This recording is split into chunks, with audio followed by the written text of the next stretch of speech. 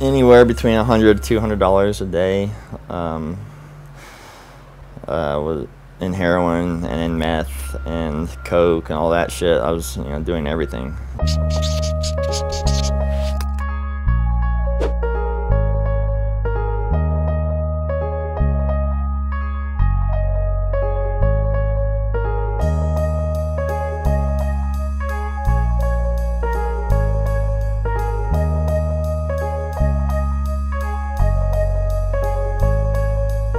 I got injured riding bikes and started going to pain management, and the doctor was prescribing me Oxycontins, and from there I kind of slowed down riding quite a bit, and pills started becoming more important to me than anything else. I think the last year I was sponsored by Monster, I didn't touch my bike once. I was still under contract, getting paid and using that money to get high. It happened so fast. All of a sudden I was on straight heroin, and didn't even realize I was just waking up every day trying not to be sick from withdrawing from heroin.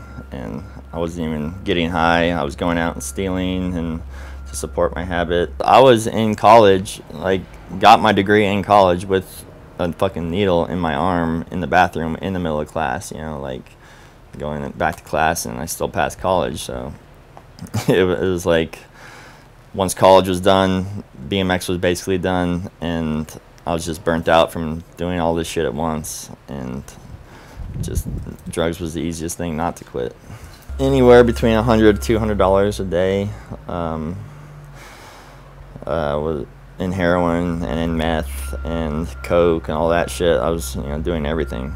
But it was about $100 to $200 a day, which I would have to either go out and steal a bunch of shit, or just, I had a girlfriend that had a lot of money, and she would buy shit, and it was a very fucking expensive thing. The last time I went to jail, something clicked in my head, and I was just done, so burnt out with drugs and that lifestyle. And I was lucky enough to get a drug court and have to piss in a cup for a year and stay accountable with that. And I'm still on probation right now. It's been 2 years almost, and I don't know. It's getting back on a BMX bike has been one of the major things keeping me sober, and falling back in with all my old friends that I used to ride with who aren't on drugs. It plays a major role.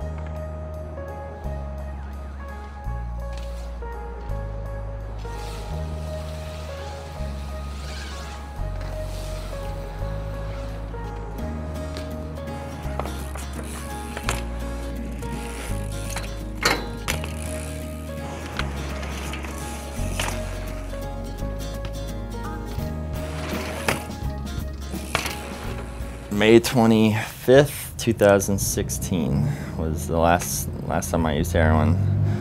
Got high, went out and stole something from Walmart, I think, and ended up in jail. And from there, nothing since. Any day on heroin is, you feel that high, but it's so artificial.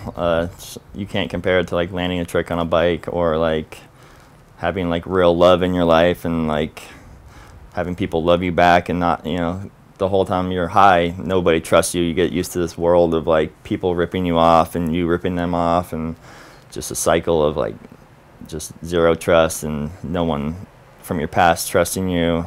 You're just a piece of shit at that point.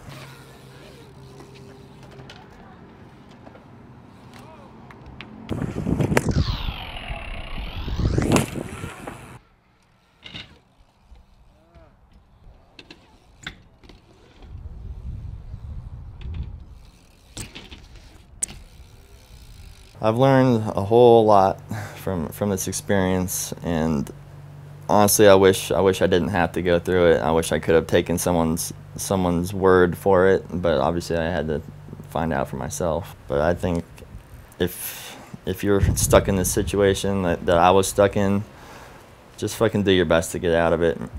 There's no end game for you in that situation. You're dead or in prison. Your life's fucked. Like, it's taken a while for me to get, you know, the trust back from certain people. My family brought me back in open arms, obviously, and were very supportive. But it still took a while for them to completely trust that I was clean, and probably took me being in drug court and peeing in a cup every other day, and to prove, you know, I'm obviously not doing drugs. So it's real easy to lie and say you're not doing something and be doing it, you know.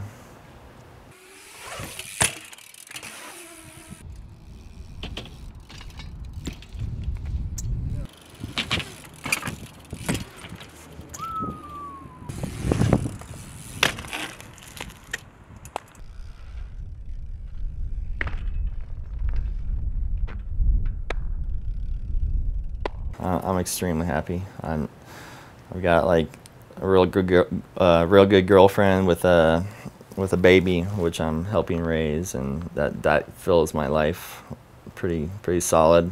I got like my friends from BMX that we go riding like every weekend together, and that's something to look forward to. I normally have a job which I'm working, you know, Monday through Friday, you know, 8 hours a day.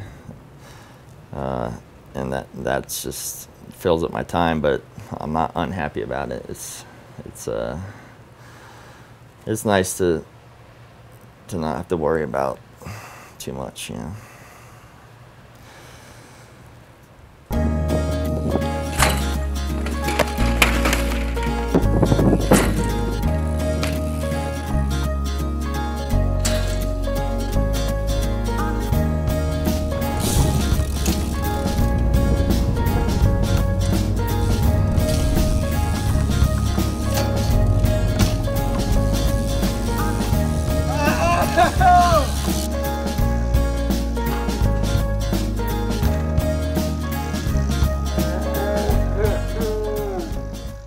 That is better than heroin.